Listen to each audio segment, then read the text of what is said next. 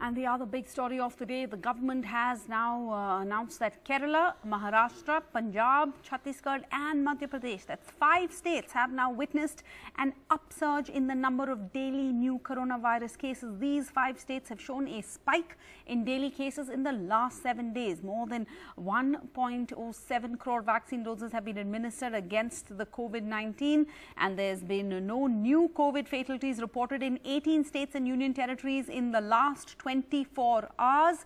Still, the news now that 5 states are reporting an uptake in the number of cases is worrying.